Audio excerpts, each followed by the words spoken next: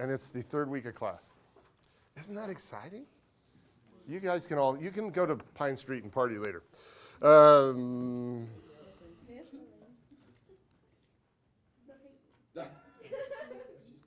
don't know. Oh, Funke Wagnall, attorneys at law, have been asked to represent a local client in proceedings to be held in San Francisco, California. Required, classify each of the following items on the basis of their relationship to this engagement. Items may have multiple classifications. So we've got relevant costs, irrelevant costs. Opportunity cost and outlay just refers to the laying out of money. Outlay sunk, okay? So, number one, we'll go to Erica. Are you excited? She should be. The case will require, now recognize we're talking about attorneys going to San Francisco. So that's the context. The case will require 3 attorneys to stay 4 nights in a San Francisco hotel. The predicted hotel bill is $1,200. Erica? Relevant, irrelevant? Relevant. Is it an opportunity cost or an outlay? Are you asking me? Yes, it is an outlay. Because it's not an opportunity cost, is it? It's not something they're giving up, really. So it is an outlay. They've got to spend $1,200. That's real money that's going to really go out of their pockets. Victoria, number 2. Funke & Wagnall's professional staff is paid $800 per day for out-of-town assignments. Relevant outlay, opportunity. Relevant outlay, it is. How exciting. Isn't this exciting? Alex, you're next. Number 3, last year depreciation on Funke & Wagnall's office was $12,000. Irrelevant sunk. Irrelevant sunk. Jim Evans, number 4, round trip transportation to San Francisco is expected to cost $600 per person for the engagement. It's relevant. Relevant outlay. Jackie, who knows she's coming next, is going to get asked. The firm has recently accepted an engagement that will require partners to spend 2 weeks in Dallas. The predicted out-of-pocket costs for this engagement or of this engagement are $8,500. Irrelevant outlay. Char, who probably knows that she follows Jackie, is next after that because she knows because I told her like a class period or 2 ago. Number 6, the firm has a maintenance contract on its word processing equipment that will cost $2,200 next year. Is that relevant or irrelevant? Irrelevant. Outlay sunk. Outlay because they haven't spent it yet. Outlay. Stephanie Harris, number 7, and she looks really excited to have the opportunity to do that, to answer number 7. It's the one, it looks like the one with almost the most number words. If the firm accepts the engagement in San Francisco, it will have to decline a conflicting engagement in Orlando that would have provided net cash inflow of $7,200. Relevant opportunity cost. And it also tells us something kind of important. If they go to San Francisco, how much do they really want to make sure they make? At least $7,200.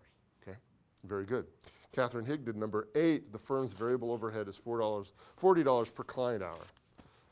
Irrelevant outlay? It's actually a relevant outlay in this case, because variable overhead in this case is if they go to San Francisco and work, they're going to incur charges of $40 per client hour worked. That's what that's telling us. So it is actually relevant outlay. Matthew Hutchinson, number 9, the firm pays $150 per year for Mr. Funk's subscription to a law journal. Irrelevant outlay, or it could also be irrelevant sunk as well, because these items can have multiple classifications, and in this case, we don't know when they paid it or when they're going to pay it. So it could be either or both. But not neither, because it is irrelevant. Brandon Canoy, number 10. That would be irrelevant sunk.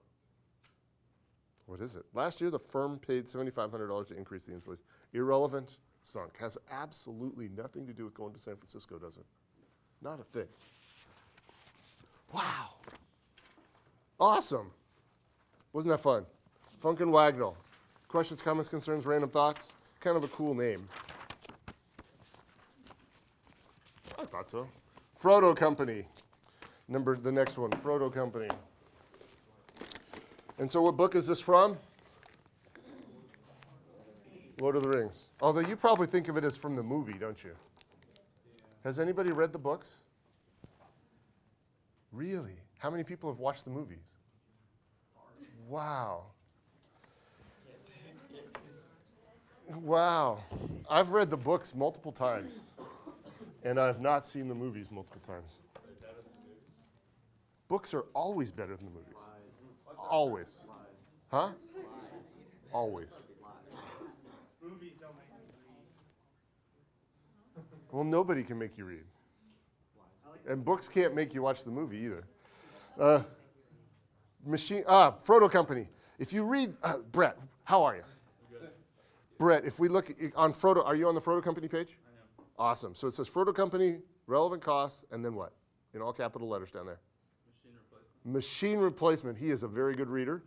Now, if you want to look back on before page 100, the last page I gave you notes where I gave you the notes in a nutshell. What page? 98, page 98. Go back and look there. What's it say right beside number 1 there, Brett? Machine. Does that sound familiar? It does. Look at that. For this particular chapter, I label every type of problem. Okay, so here, this one is a machine replacement problem. You're going to find every label that is at the top of a problem is on that list. How cool is that? Isn't that cool? So, Frodo Company, we've got what's going on here is they've got an old machine. They've got a machine that's doing work for them, and they're thinking about buying a new machine. Okay, so we want this. Ooh, I'm sorry, I'm not being more exciting. We want to make the decision what will change. We want to identify what costs are going to change and be relevant if we buy a new machine. So what's going to change? What's going to happen? What's going to change if we buy a new machine? And you get to go first, Heidi. The operating cost, The operating cost. What's going to happen there? for the old machine, it's $75,000 for 5 years, Okay. and the new one is $20,000 for 5 years. Okay. And so what is the difference? $55,000. $55,000. Cody, do you see where she got that number? No? Do you see the annual operating cost line? Yes? Do you see that $15,000? Okay. And so do you see how many years we're going to use the machine for? 5. So 15,000 times 5 is 75,000 actually. And you do that same calculation for the new machine. That gives you 20,000. So the difference between that 75,000 and that 20,000 is this $55,000. Okay? So make a note to yourself, not only Cody, but everybody else who may or may not know exactly where that number came from. Make sure it's in your notes. Aubrey. Is that a kind of a good number? Is that a number coming in or a number going out? Is that kind of a savings or a cost or a in or an out or good or bad, however you want to think about it? It seems like it would be a good thing. And so that means it's going to be we're going to leave it on the board as a positive number. Money coming in. Good numbers are going to be positive, bad numbers, if you will. Outflows are going to be negative. Scott Musgrave, you are next.